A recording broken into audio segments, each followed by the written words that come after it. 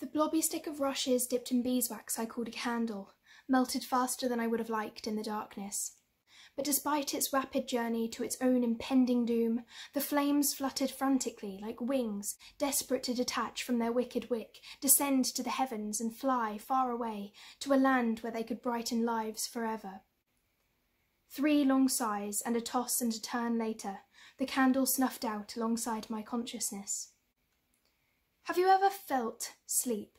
I mean really felt it, when it's deep and dark and numb and empty, like a blanket of shadow, the closest life to death?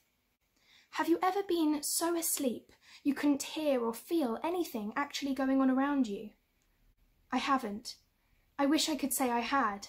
That's not what sleep is to me. I feel it as just another realm, another room, but the room is my mind and I'm trapped. Even though there is a door to reality, I can't pinpoint it or move my hands to pry it open. I'm stuck in a nightmare, a horrifying, terrifying, sickening train of thought that drags me down and doesn't let me breathe. I scream and writhe with panic, but no one can see me or hear me because I'm coated in the curse that is unconsciousness. I'm my worst when I'm asleep. Someone told me once, and I can't remember who, that dreams are windows to the soul, and we act out what we desire. If that's true, then I deserved worse than I had coming to me, so I hope not.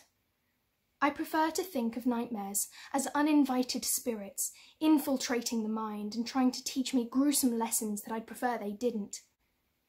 Should I tell you what I did last night? It wasn't real.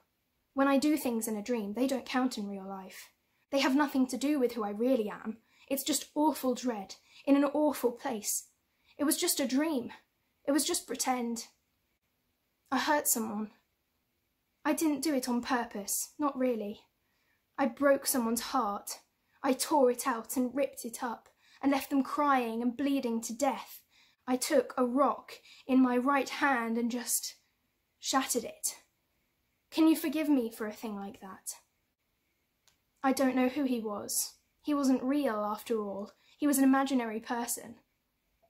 In my dream, he was good to me, and I didn't hate him. Part of me glowed with an imaginary warmth when his arm slid around my shoulders, an unexplained, very sudden affection for a person I didn't really know. The way he smiled and stared at me was validating. Who doesn't need or enjoy validation? I wasn't as completely devoted to him as he was to me. How could I be? He wasn't real. Even my affection was imaginary. I couldn't love an imaginary person, not really. His validation wasn't enough for me. I sought out something more. Far I fled in just a dream. I hiked the mountain, ran the hills to the other side of the moors. Vibrant, grassy fields stretched as far as my eye could see, and I should have glided across them, but I couldn't glide quite. Each step was a crack and a crunch. One more step, one more punch, one more bone breaking. I killed him. The grass I thought damp with dew was watered with his bright young blood. I broke his heart, smashed it into pieces. Can you forgive me for a thing like that? Even if it was a dream? Can you? I woke in tears, mourning the imaginary heart I'd destroyed, grieving the loss of a figment of my imagination that I'd never see again. Except I would see him still.